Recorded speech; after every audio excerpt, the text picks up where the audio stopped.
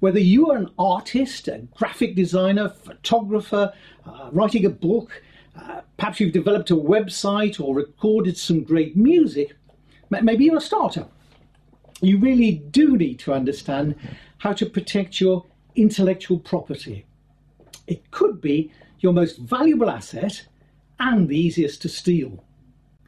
Intellectual property, let me give you an example. Someone breaks into Coca-Cola's premises and steals a truck. That's easy to sort out. A truck is physical. Coca-Cola owned the truck, they taxed it, they registered it, they even insured it against theft. But now I'd like you to imagine someone starts making a brown fizzy drink, packaged just like a Coke bottle. They call it Boca-Bola, red labels, the same typescript as a bottle of Coke. They haven't broken into Coke's premises or stolen anything tangible, but the company still has recourse in law because what was stolen was their intellectual property. You'll often see it abbreviated to IP.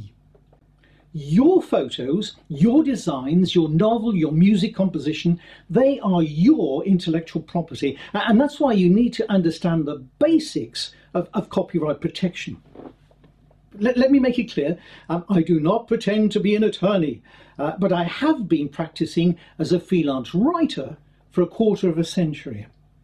I'm simply sharing my own understanding of the basics, and it is no substitute for consulting with a qualified attorney.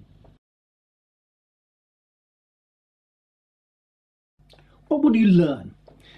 The really basic stuff like how to type a copyright symbol on your computer. You know, the little curly C in a circle.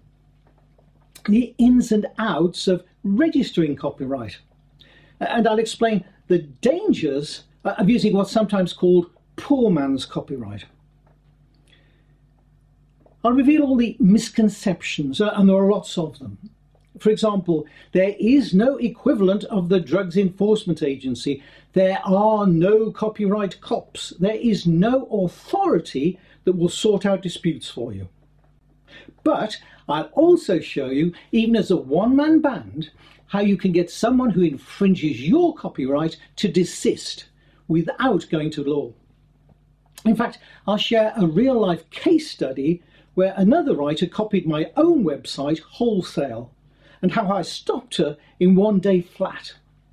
How to find out if someone has already registered a trademark. How the music industry and book publishers are protecting themselves against internet piracy.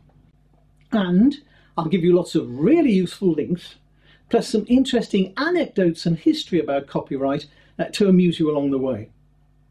So why waste more time? You know, the course is completely free of charge, so what are you waiting for?